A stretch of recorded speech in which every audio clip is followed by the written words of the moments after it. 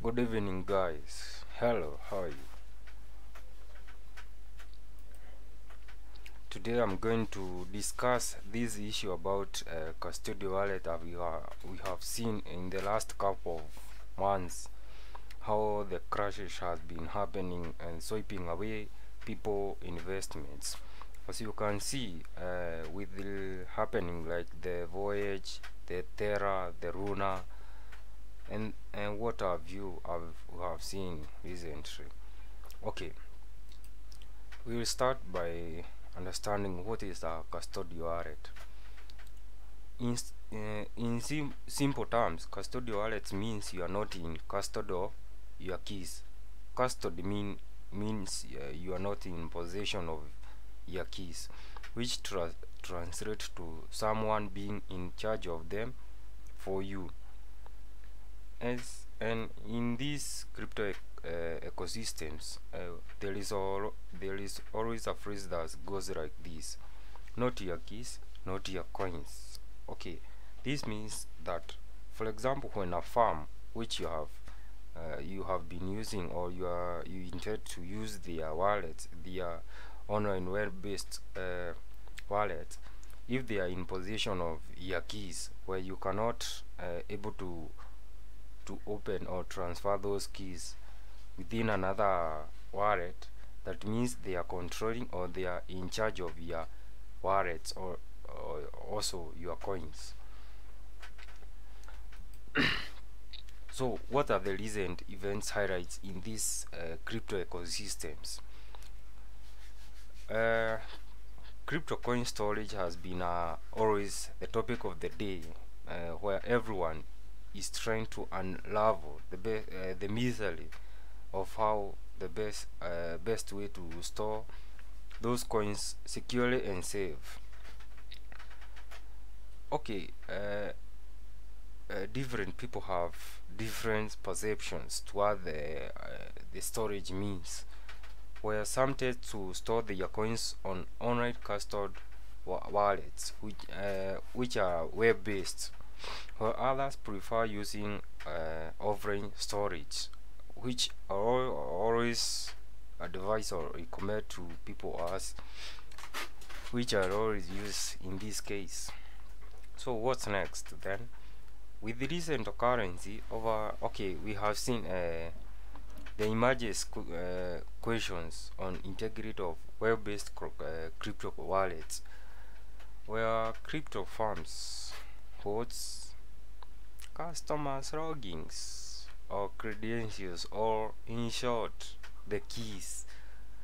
By this means, they always control. They can freeze your coins, they can stop you from withdrawing or depositing or exchanging one coins to another, limiting you.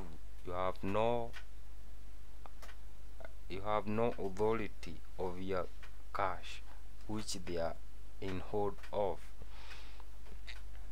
Yes, as we are seeing, this has been happening.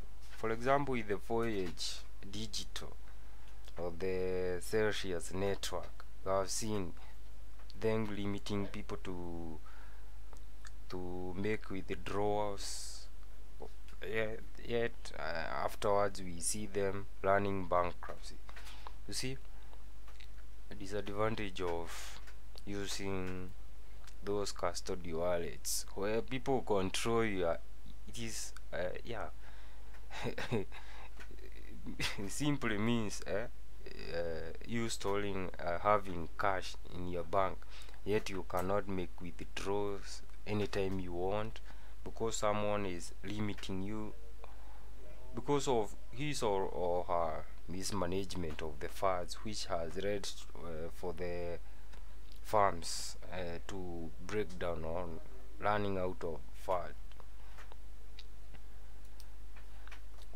What are the risk analysis, or what have we seen in the last couple of the months? Okay, over the last couple of months appears to carry all the heat, where we are seeing insolvency and bankruptcy in the crypto ecosystem, with the recent example of Terra and Luna crash. These were the news running all day, Twitter, everywhere in the social medias, the likes of what do we call them, these websites where we discuss about the emerging coins, what we call them, Bitcoin something, if I remember, and the what do we call it, Telegram, Reddit, yeah, to name a few. These may seem to have forced some exchanges even to stop withdrawals and freezing of accounts to avoid further crashes. Yeah.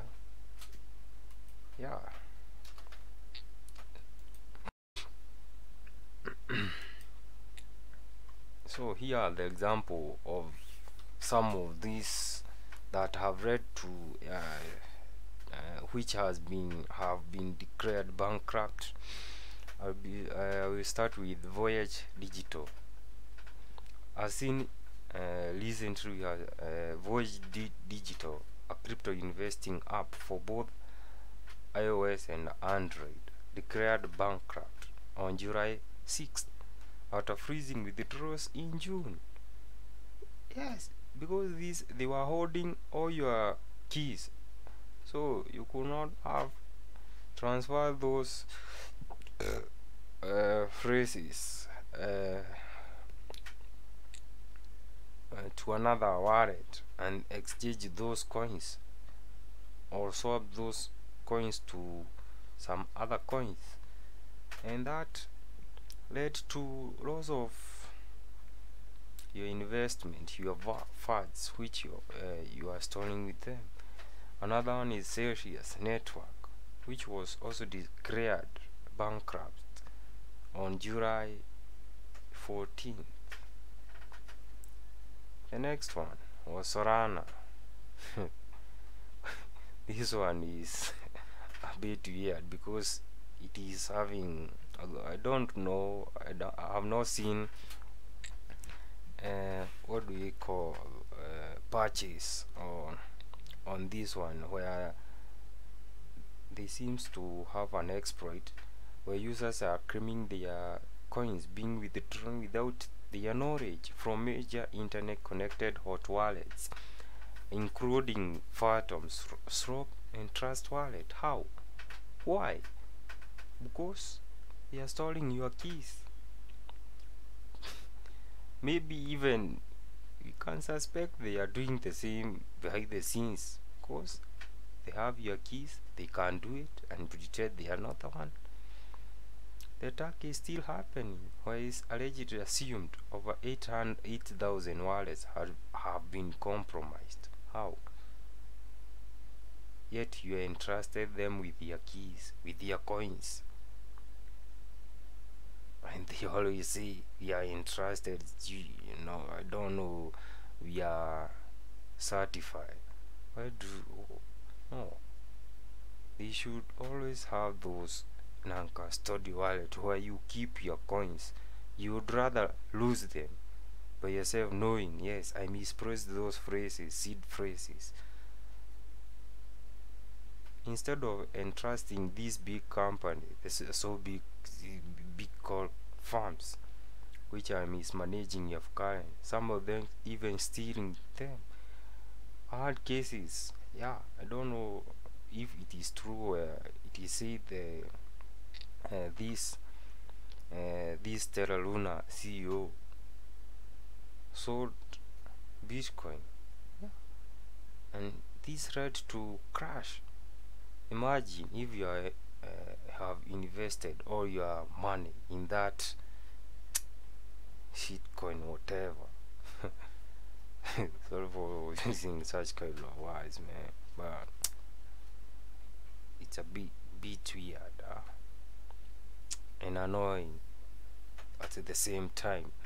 People take caution. Always use non-custodial wallet where you are in custody of your coins, of your keys. No one can access them, they are offline. Please, I have done a video go check there.